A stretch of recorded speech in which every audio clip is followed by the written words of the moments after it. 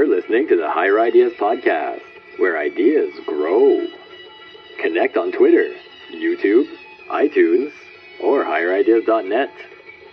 Now here's your host,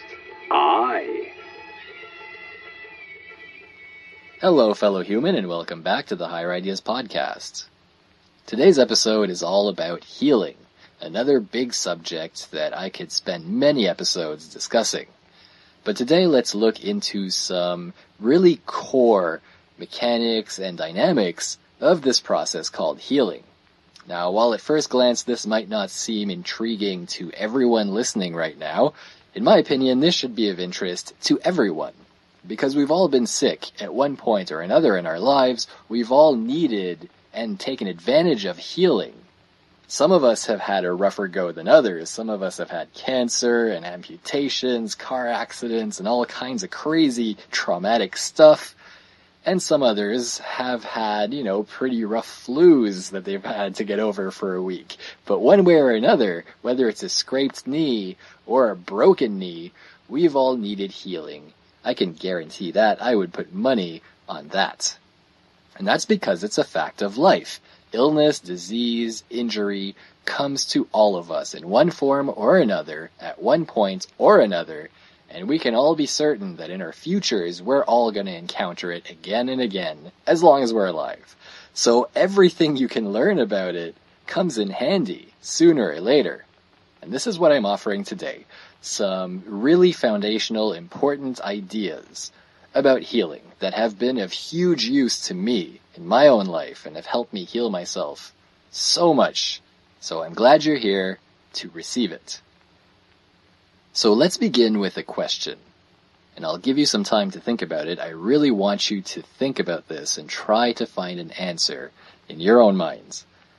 And the question is, when can you call an injury healed? And this can be from something as small as a stubbed toe to as big as cancer. When can you call an injury healed?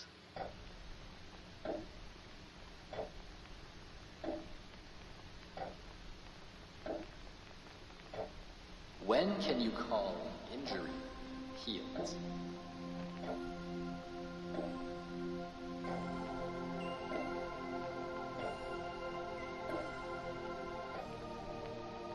When can you call an injury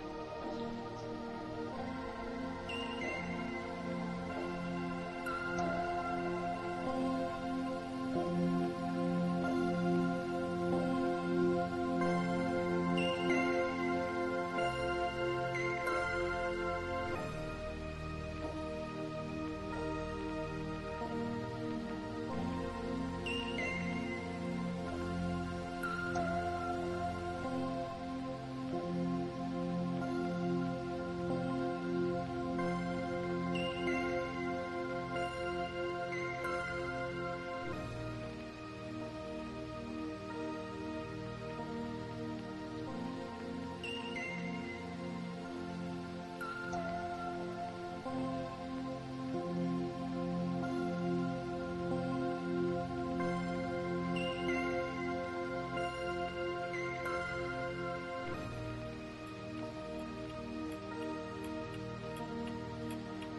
When can you call injury healed?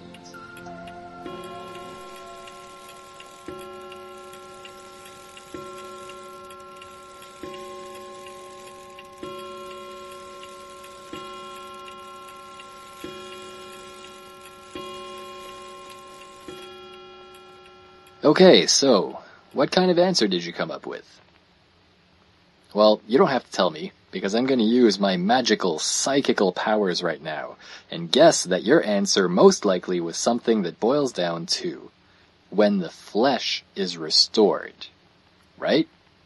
If you break a bone, that injury is healed when the bone is solid again. If you cut your skin, that injury is healed when there's no longer a cut there, no longer a scab there, maybe a scar, but by and large the cut is sealed and it's skin again. If you stub your toe, it's healed when it stops throbbing, right? An injury is healed when the flesh is restored. Well, actually, Not so fast. That is not a whole answer. That's part of the answer. But the real answer to when can you call an injury healed is actually when you're done talking about it. Is that ringing a bell for anybody? Is that giving anyone an aha moment? I sure hope so. But let's keep going.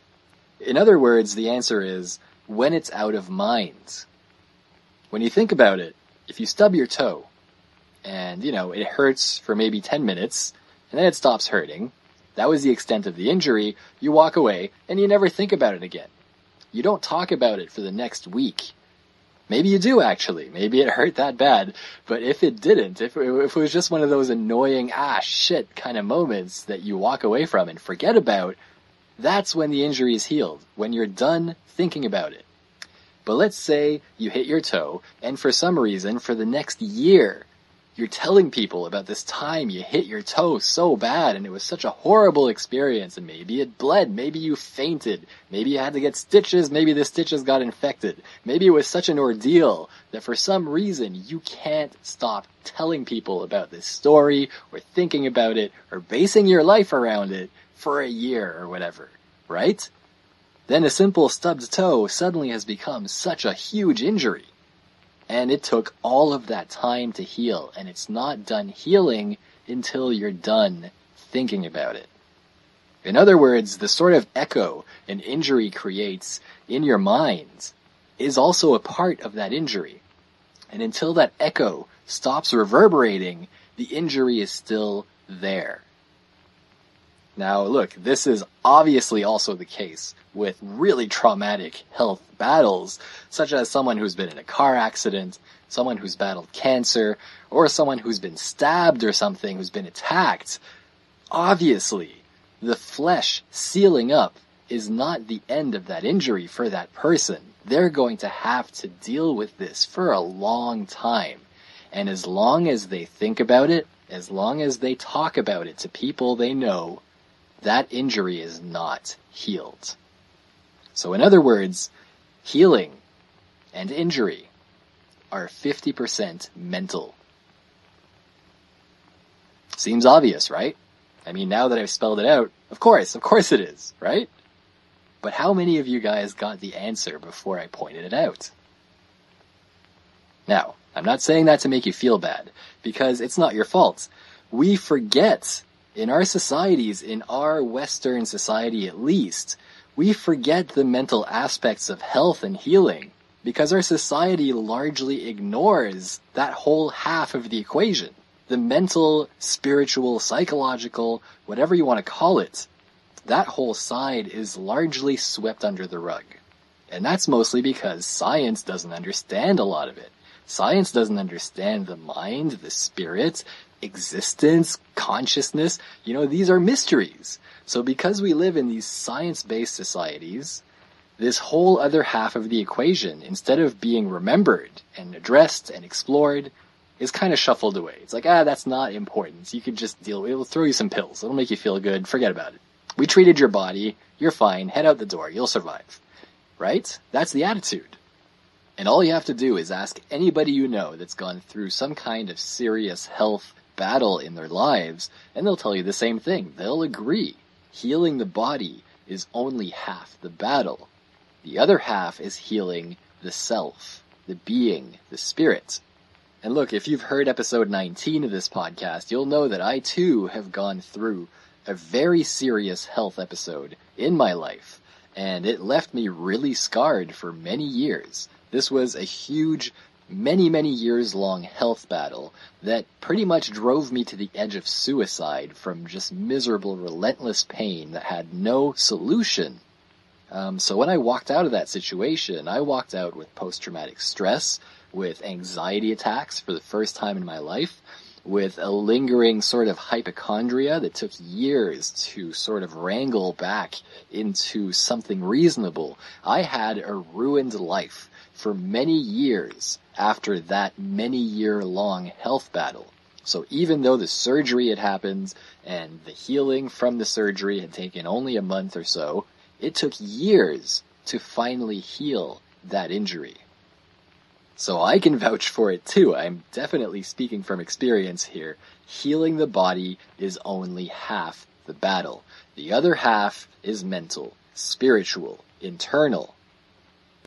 And once you really digest and grasp this concept of the mind or the soul, the spirit, being just as much a body as the physical body, you come to see the human being in its whole state.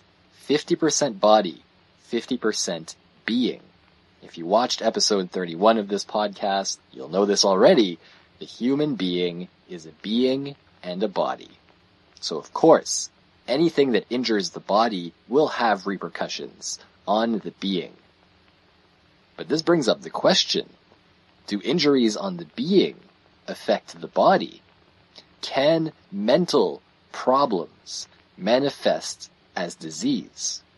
We're getting into the deep dynamic of mind and body, and this is where stuff gets really interesting. So where does disease start? Does it always start from a physical force? Is it always because of an impact or radiation or a virus, bacteria, toxins of some sort? Is that always where illness comes from? Can the mind create physical illness? Well, understanding that these two halves are so intricately woven together, it should be pretty clear that, of course, the mind can create physical illness. It might not seem so obvious at first glance, but look, when you move your body, that's mind over matter, right?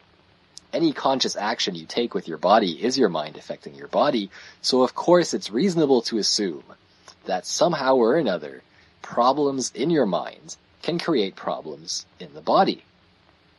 And the most basic example of that is muscle tension, which develops into knots, muscle knots, which can really screw up the mechanics of your body to the point where it can even start injuring bones, grinding joints together and whatnot. I think that's one of the most common and frequent health problems people get in our society. Joint problems, muscle problems, skeletal problems, right? Now, of course, these can be caused by physical strain, such as working out too hard. They can also be caused by sitting in really bad positions for a really long time, as we tend to do in our computer society. So yes, these are physical causes for muscular problems. But what about stress? What about just pure body tension?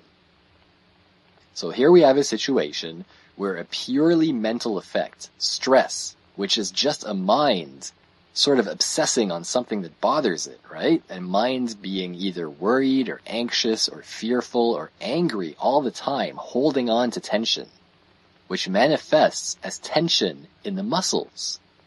And there isn't a disease there. There isn't bacteria there.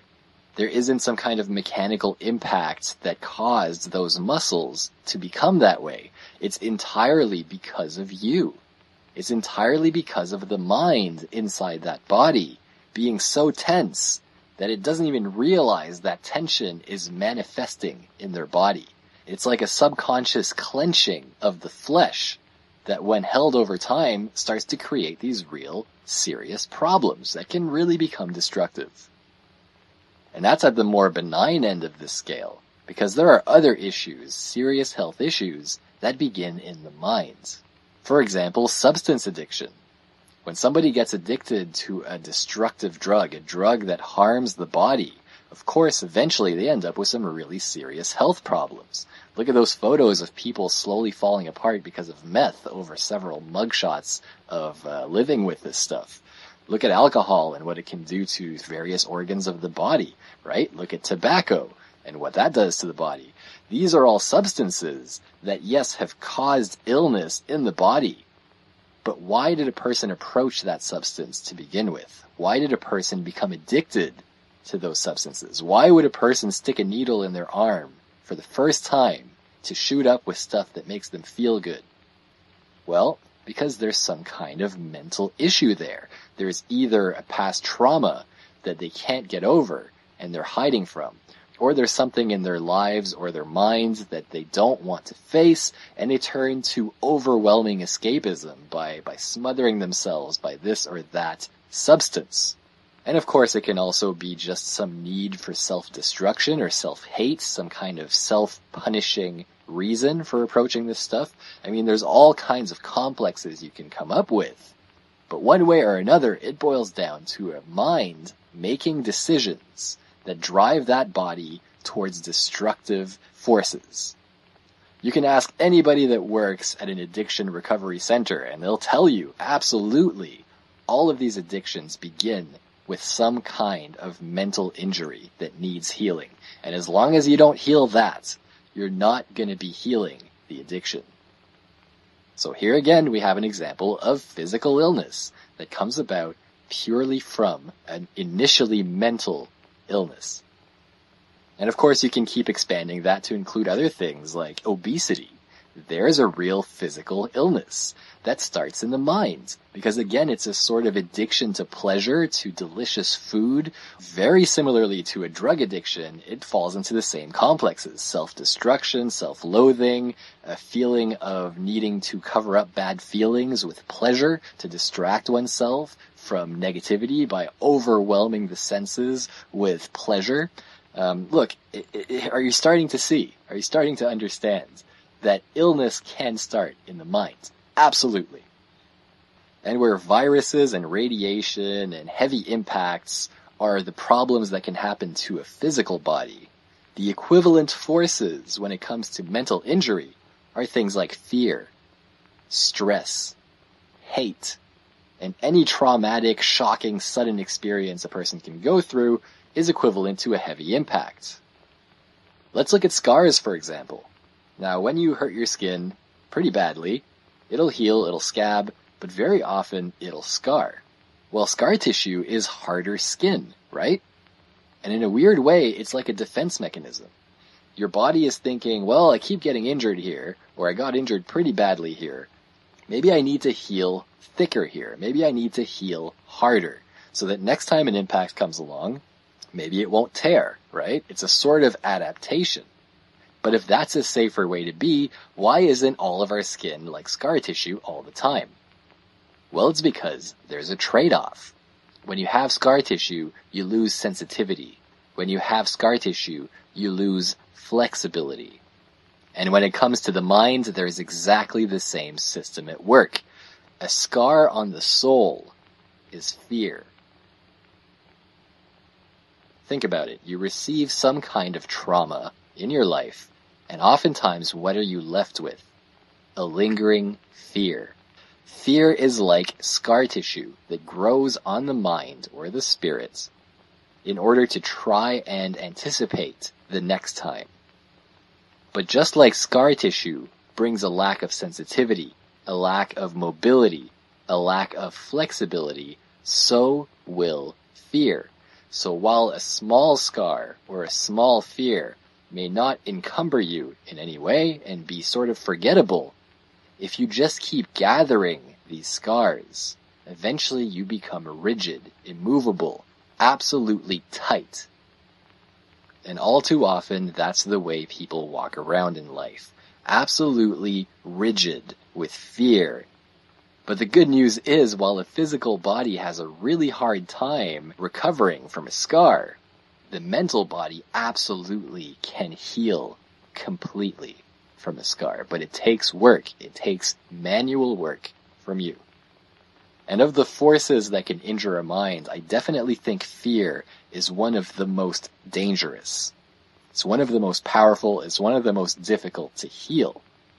And of course, there's also stress or strain, which can come from many different angles. It can come from anger, it can come from worry, it can come from overloading the system. But one way or another, stress and fear, I think, are the major culprits in mental injury. And here's where every one of us needs to start worrying about this stuff, because the fact is, in our society, it can't be denied that we are soaking in stress and fear all the time from every angle. Turn on the news for a second and you'll just see fear coming at you. And as we keep cranking up the demands on everyday life and trying to squeeze more and more activity into our day-to-day lives, stress is always on the rise. We can't deny that. We're soaking in stress and fear. But stress and fear are silent killers. So are you interested yet in some healing? This is why everyone should be aware of this other half of the body. And here's another reason. When you think about it, the body heals itself, right?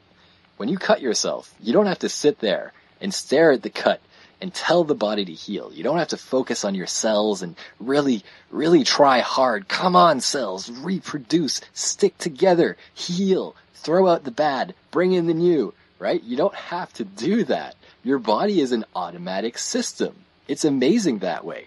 Most of the time, it takes care of itself. Your heart beats without you even trying. Your lungs keep breathing when you're not even paying attention, when you're sleeping. Your skin and your muscles and your bones will heal, whether you ask them to or not. All you have to do is nurture it and steer it in helpful directions, right? Steer it out of danger, steer it towards safety.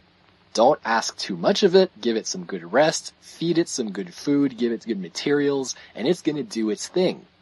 That's the physical half of the equation, and you don't have to worry about it, because the truth is, it's not you. It's your body. It's a piece of nature that takes care of itself. Now, when it comes to you, your soul, your mind, your spirit, that's your department. When there's an injury there, that's your work and nobody else's. So turning your back on that reality only lets injuries pile up. And all of us, I'm sorry to say, fellow human, all of us are walking around with so many soul injuries that need fixing, that need healing. I see it in everyone, and of course it's in myself, and I'm always working on it. And when you start digging into this stuff, you start to realize just how much there is to do. But it's worth doing, because every internal injury you heal reflects in greater health in your life and just a better state of being. When you have an injury on your body's miserable, right? Well, it's the same way when you've got injuries in your mind. Your mind doesn't function quite as well. It's always draining energy on this or that injury going on in there. So it's really worth going in and dealing with these things and clearing them away, because the less of them you have, the closer you are to peace. So hopefully by now, fellow human, I've got you interested. I've got your attention. How do we heal the mind? How do we even start? Well, lucky for you, you've got your friend I here to help out. I certainly don't know all the answers, but having been through a lot of this journey myself, I can definitely share some tips. So let's begin with a little wordplay. Disease. Disease, disease, disease. Write it down. Look at it. Ponder it. Disease. Would it surprise you to know that we're actually mispronouncing that word? Because disease is actually dis-ease. It's dis-ease, a lack of ease, right? Doesn't that perfectly describe what disease is? It's a dis-ease that comes upon a body. Everything was easy, everything was working fine, and then some kind of injury or external interruption force like a virus and bacteria comes in, some kind of disbalance comes in, and creates suddenly a lack of ease. Things have become difficult. This body doesn't work easy anymore. I have dis-ease. And that means the opposite of disease isn't exactly health as we tend to associate. It's actually ease. The opposite of disease, dis-ease, is ease. And when you realize that, it really reframes the whole process of healing.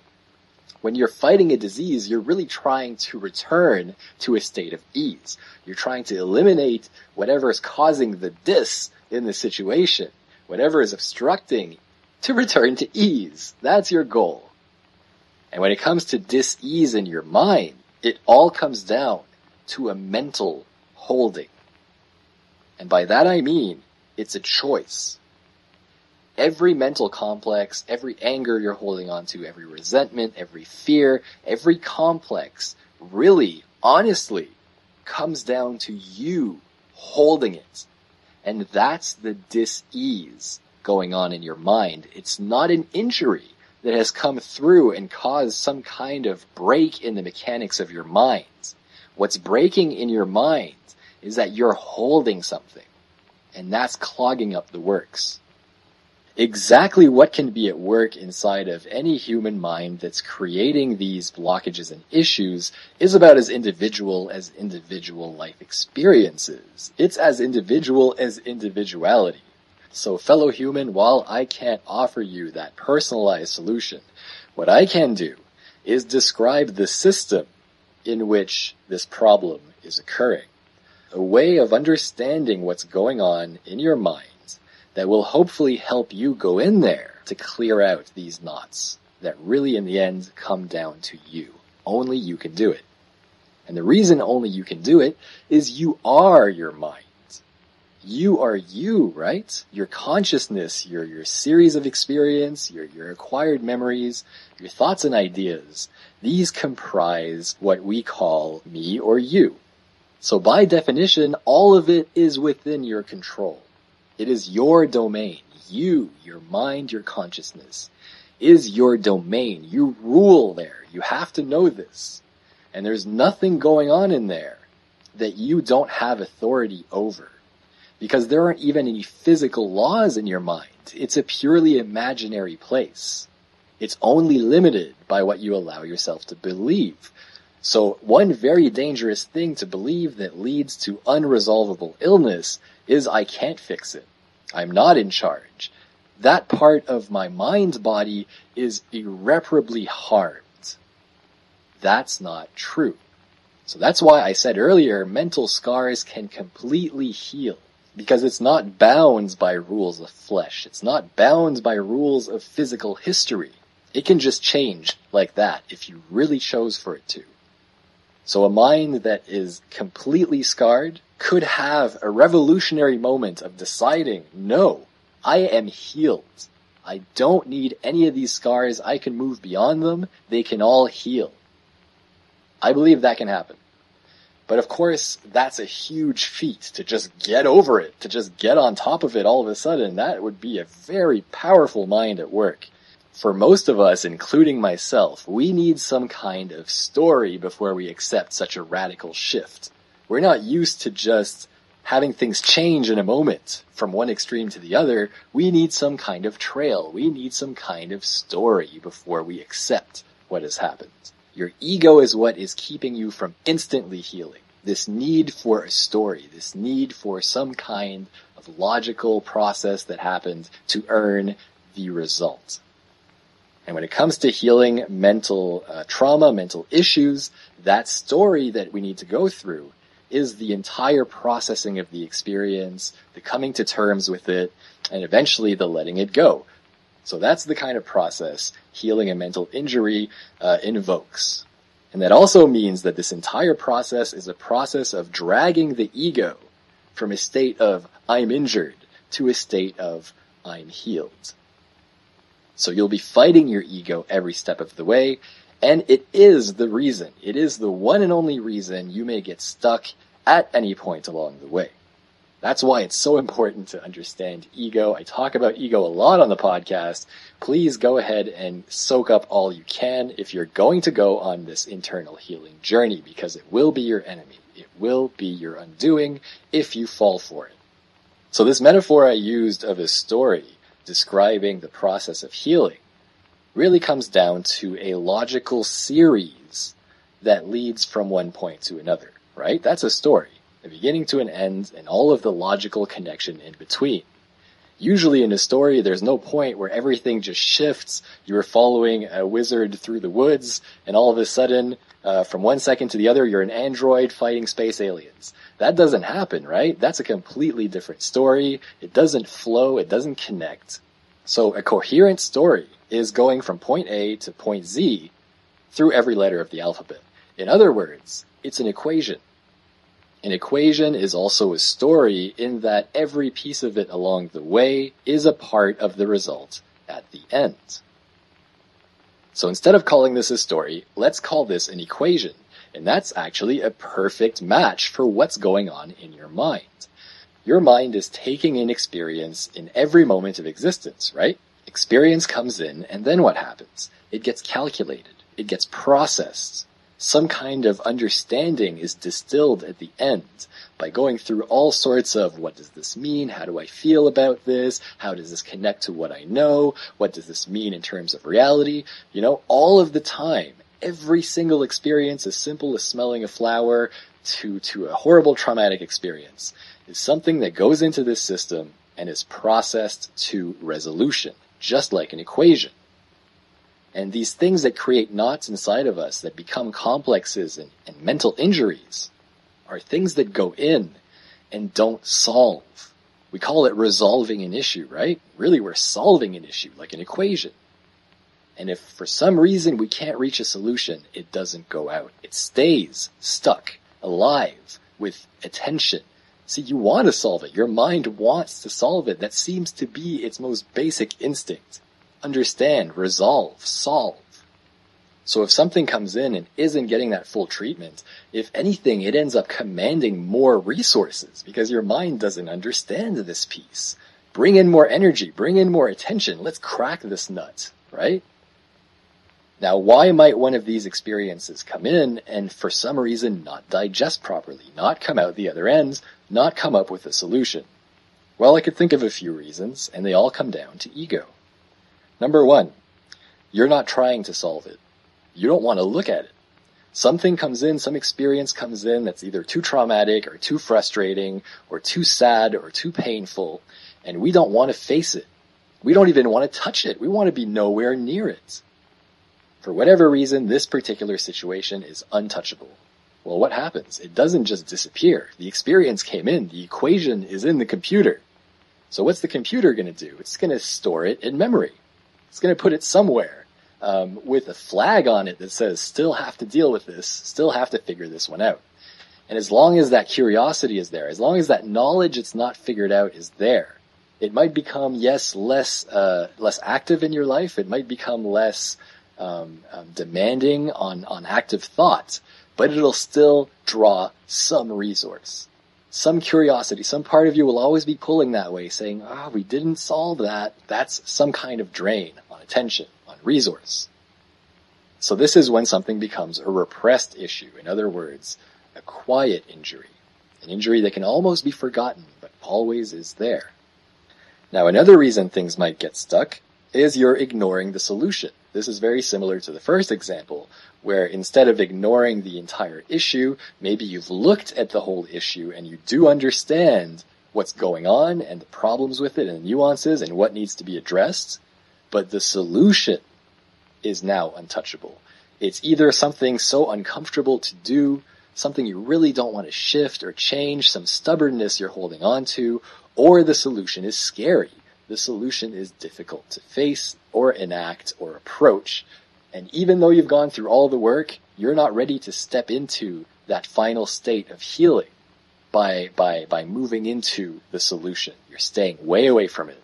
And so it stays again in memory. The third way an equation can come in and end up unresolved and stay stuck is by getting some part of the equation wrong. Some variable, some piece of the puzzle that you've decided to accept is actually false. It's not a true equation.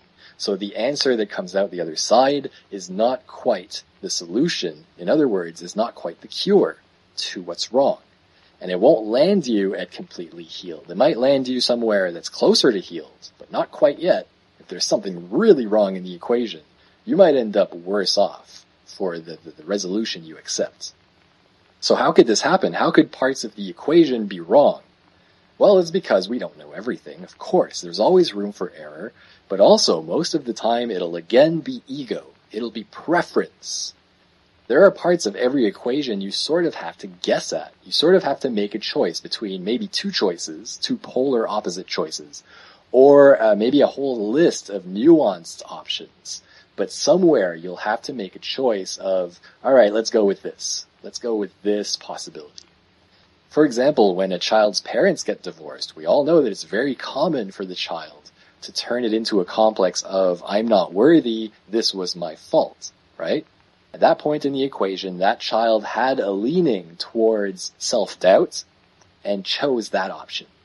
Now, the flip side is true. If you've got a person that refuses or doesn't like the feeling of admitting defeat, doesn't like the feeling of admitting they're wrong, they'll tend to choose it's someone else's fault, where sometimes it may be their fault or it may be no one's fault. So do you see how it works?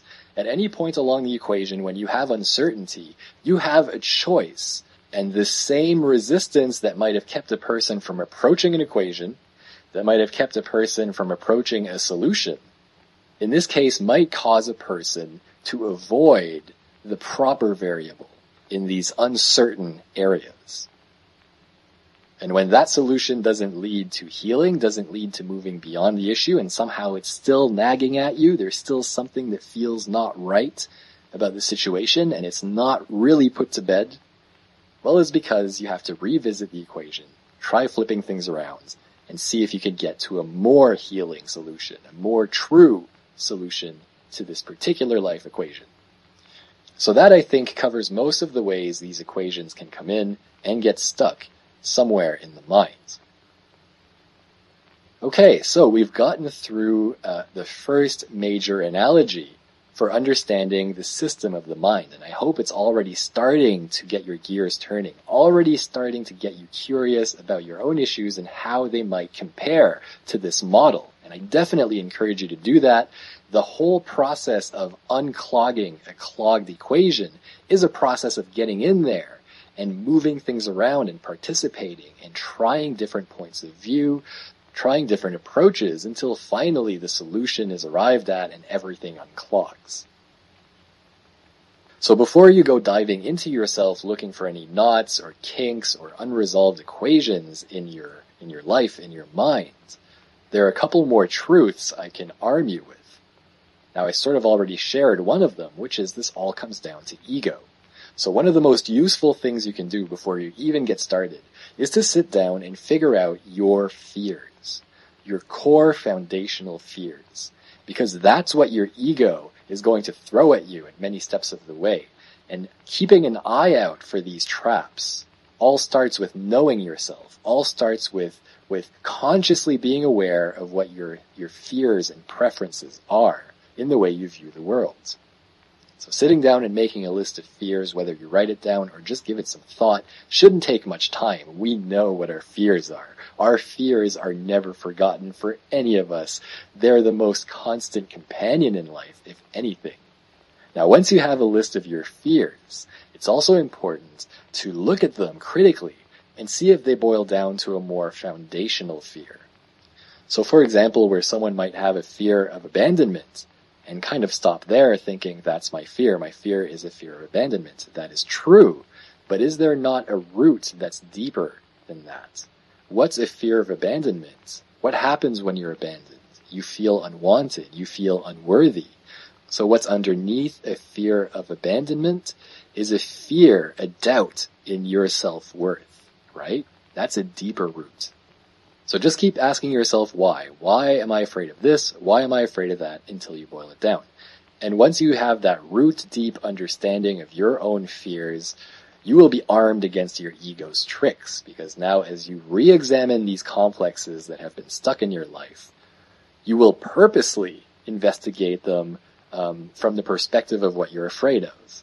Is my fear reflecting in the way I'm processing this? Is my fear showing either in the way I avoid it, or the way I avoid the solution, or the way I avoid part of the equation? They should light up for you once you understand your fears, and then that's when you go in and tweak things. But there's another thing to watch out for that'll stop healing dead in its tracks. And that's accepting in any way, shape, or form that someone external to you needs to do anything before you can heal. And what I mean by that is, so often as we question, how did this go wrong, and how do I get over this, and what needs to happen before I can let it go, we'll fall for the trap of thinking, I can't let this go until this person apologizes, for example. Or I can't let this go until I understand why this person did that. I can't let this go until this person admits they were wrong. I can't let this go until this person gives me the validation I'm after. I can't let this go until that person pays for what happens. For example, these are all examples where you put the key to your healing outside of yourself, in another person. And that's a huge mistake. That's entirely wrong. Because the second you accept any of those things, you're also by definition believing that your healing is outside of your own control. It's right there in the sentence I just repeated a bunch of times. I can't heal until this person does this. I can't heal until this person does that. What's at the beginning of all those sentences? I can't heal. Like a mantra. I can't heal. I can't heal. What did you do right there? You just told yourself you can't heal. No, you can't accept that at any point. You can't make your healing wait on anyone else, because that's a trap. That's a trick to stop the healing. That's your ego. And once you've accepted this lie, I can't heal until external person ... you're also going to have to set off on a journey to rescue this key to your healing that you've imagined in someone else. You're going to have to go and extract this from that person. Good luck. Good luck, because odds are you had a negative experience with this person. And you're going to have to approach this person now, initiate a conversation, right? A confrontation has to happen. That riles both people up immediately. Maybe the other person was already over the situation and you're dragging it back into their life for this imaginary key you've placed inside of them.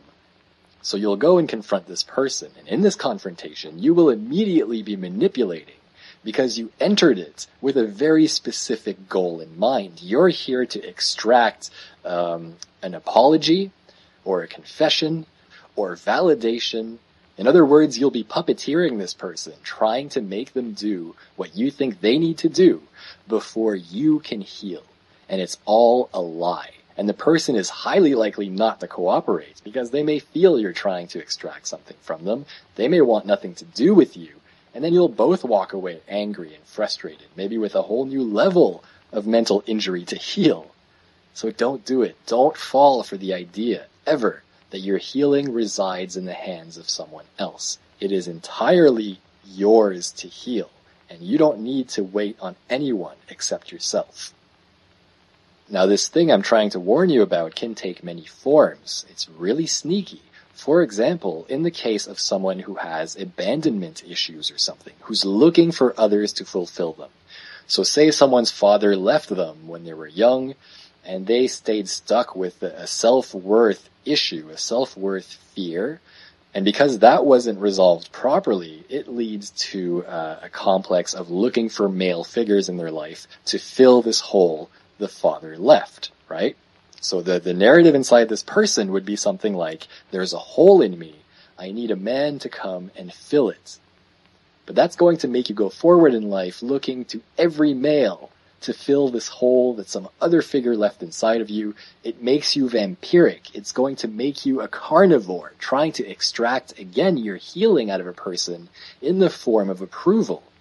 And if someone doesn't give it to you or doesn't live up to what you're expecting, you may overreact on them, pitting all of this angst and anger and frustration and abandonment feeling on this other male that has nothing to do with the original cause, right? These are the ways accepting that your healing is in the hands of someone else can lead us far astray. And in that example I just gave, where someone has a hole in their heart and themselves that they're trying to fill with the approval of another person, the real cure to that particular scar, that particular complex, is realizing that the presence of the hole is the problem. The hole is a fear. To remove the hole, not to fill it, to release the hole, to abandon the idea that there's a hole there is the cure. And that comes in the form of realizing, I don't need anybody for approval. I accept myself. I've always been fine just the way I am. It's turning away from the fear of your shortcomings and embracing the truth of your great qualities. The hole is gone without being filled because there wasn't really a hole there. See how we fall into these ideas, how we fall into these tricks of the mind that convince us, trap us in a state of ill health when in fact there was nothing there. It was all a nightmare. It was all a dream. But of course it takes creative thinking. It takes thinking outside of your storyline. So all along the way, it's important to remember, ego is what'll get in your way, every step of the way. Now, in case this whole mathematical, computational, equational view of the mental process isn't clicking with somebody out there, there's actually another metaphor that also perfectly describes what's going on when the mind gets stuck on these issues. Your digestive system, which is a combination of mouth, stomach, and intestines, right? A 3-step process every time you eat food. And the reason this applies so perfectly to the mind is that the mind is actually a system for digesting reality. It works remarkably like a physical digestive system with these 3 stages. The mouth, which is the sensory system, which gives you all of the information you need to know about what's going in your body, right? Is it tasty? Is it disgusting? Is it cold? Is it hot? Is it smooth? Is it hard? Is it small? Is it big? Is it spiky? Is it rough? Is it soft? Is it chewy? Right? There's so much information that happens in the mouth before you even swallow a thing. And as you're chewing, you make the decision. Is this tasty? Do I want to swallow this? Or do I want to spit it out? Now the next step is swallowing. That's a decision you make. And that's an important choke point, because that's not going to proceed unless you decide to swallow. So you swallow the food. Goes down to stage 2, which is your stomach. And in your stomach you have the breakdown. Things are separated into their constituent parts. And once that's done, it moves into the intestinal tract, which is all about absorbing nutrients and excreting the junk. And then poop comes out, and it's gone. You kept the good, you release the bad. Process over. Now let's look at the way the mind digests input, which is sensory input, which is informational input, which is experience, basically. Your mind eats experience and digests it. Now this is no problem when it comes to pleasant experience. Oh, this is tasty, this feels great, right? Stage 1 is no problem. Stage 1 is a joy. I love to smell this pretty flower. I love how it makes me feel. It's delicious, right? You swallow because you love this. You take it in. It goes into stage 2, which is breakdown. Now when it comes to pleasurable things, it's really easy. This feels good. I like it. Good stuff. Moves on to stage 3. Absorb what you can out of it, learn what you can out of it, keep the beautiful memories, and then just forget about it. All too often, what's good in life is so forgettable because it doesn't get stuck anywhere. It processes through very easily. But now let's put in a negative experience. Let's put in a frustration. Let's put in a trauma. So the second it hits the mouth of the mind, the entrance, it's already a problem. It's disgusting. It stinks. It tastes horrible. The texture is terrible. What is this? Ugh, I don't want this. This is bad. But here's the problem. Unlike the body, the mind can't spit it out. The only way to regurgitate for a mind is to forget. And I mean truly forget. I mean amnesia. Because the watered down version of this is repression. In which case you're not actually spitting out the memory or the experience, you're just hiding it. It's still in your mental body.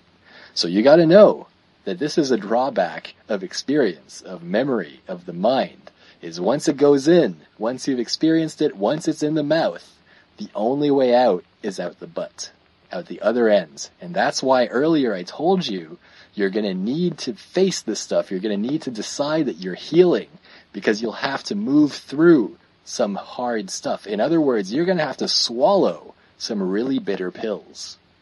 That's the only way to get it out at the other end, is to go through it, or in this case, in this analogy, to let it through you. So back to the analogy, you've got something disgusting in your mouth, and you don't want to swallow. The choke point between mouth and stomach is the choice to swallow. A lot of people get stuck right here and keep an uncomfortable experience in their mouth forever. They never swallow it. And this becomes a problem because it's not getting processed at all. It's obstructing the entranceway. It's tainting everything that comes in.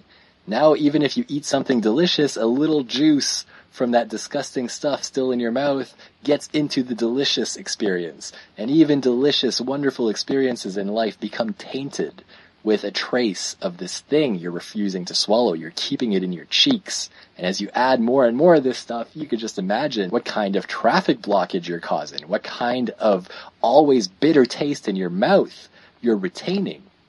You can't spit it out. You have to swallow it. You have to swallow. So, how do we swallow? Well, we accept that it's bitter. We accept that it's not pleasant. We accept it. Now, once you finally flip that switch, once you finally accept this happened, it was horrible, now you can swallow and get down to the breakdown. And here again, when it gets to negative experience, you're going to run into a lot of resistance. You're not going to want to break it down. It might give you the mental equivalent of indigestion. It might be really upsetting. It might upset your mental stomach. Sometimes you'll even regurgitate it back up into your mouth. You'll reject it again and throw it back up into feeling, oh, it's horrible. This is gross. I hate this. This sucks. Right? It's back in your mouth again. You have to choose once again to swallow. Accept that this experience happened and that you can't get rid of it until you process it. That is the entire purpose of the mental digestion mechanism. To intake reality, to process it, and only once that's been done can it be released. So let's swallow down again. Let's bring it back down into the stomach, whatever this bad experience is. Now we're at the breakdown stage, stage 2. And just like food in a stomach, the breakdown stage is all about separating out the elements, looking at all the facts, figuring out what happened from my perspective, from that person's perspective, what does it mean to me. All of the factors at play are separated out. In other words, this is where understanding happens. And of course, when you have to help this process along with manual attention, you just have to ask yourself a bunch of questions. And again, people can get stuck here forever. And a lot of times it's because they're not breaking down a piece of it that really needs to be broken down. There's some kind of uncomfortable chunk, difficult to digest stuff inside that experience. And a lot of time, ego is what's in your way here again. Now, once you've manually broken all of this down, it should naturally flow into the intestinal part of the process. Stage 3, absorb and excrete, where it's very important to learn what you can from the situation. What you'll be absorbing from any situation you swallow in life is enlightenment, is truth, is lessons to move forward with. Find these elements and drop the junk. Forget all of the details about egos intermingling, about who wronged that person. Forget it. That's shit. Literally, you're gonna shit it out. All that matters is that you can find some lesson, some truth, some enlightenment in that situation, so moving forward in life, you can behave more intelligently, more maturely, in a more healthy way. And maybe by doing that, in the future, you'll avoid such an uncomfortable situation. You have learned, you have grown. The experience is not a waste. The experience was a lesson. Even if it was horrible. Look, I went through some torturous stuff in my life, and through this process, I've managed to look back on it with positivity. It taught me something. What did it teach me? How have I grown? If you could find that silver lining, even the most horrible experience can be released as, well, this was a lesson for the soul. There's just so much you can learn when you actually break things down and allow the lessons to seep in. So that's it. Digestive system, the perfect analogy for what's going on inside your mind when it comes to digesting experience. We say it, we even say it, digesting experience. It's right there. It really is like a digestive system. So, fellow human, that was a pile of information, wasn't it? And it may seem maybe too analogous. It might seem too much of an analogy. It might seem too poetic or something like that, but that's how the mind works. And if you arm yourself with these ideas, I promise they really help you to map out what's happening inside of you and really help you to figure out how to move things through. And the rest is up to you. It's all about honestly facing yourself, honestly looking at your issues, and of course, as I said, most importantly, keeping the responsibility in yourself and not accepting outsourcing it. Other people can help through conversations and hashing things out, but never ever accept the idea that someone else needs to do something before you can heal. It'll send you on all sorts of tangents that really don't even help. You'll end up right where you were when you get back to you again. So good luck on your journey, fellow human. You're already off to a good start. The things I've shared with you are healing. And as far as I'm concerned, this episode is medicine. So please share it with someone you know that's healing right now, whether it be from some kind of traumatic experience in life, on the emotional side, like a breakup or some kind of really devastating experience, or somebody who's facing a physical health challenge. Because let me tell you, after working with this for a while, I'm convinced that healing the mind does literally heal the body. And having a mind full of injury not only hinders physical health, but can get in the way of physical healing. But the good news is, fellow human, that just like life, healing wants to happen all the time. And on the most basic level, you'll find that all you have to do is get the hell out of the way. So, until next time, fellow human, you can find me on YouTube, you can find me on Twitter, you can find me on Facebook. All of the links are at higherideas.net.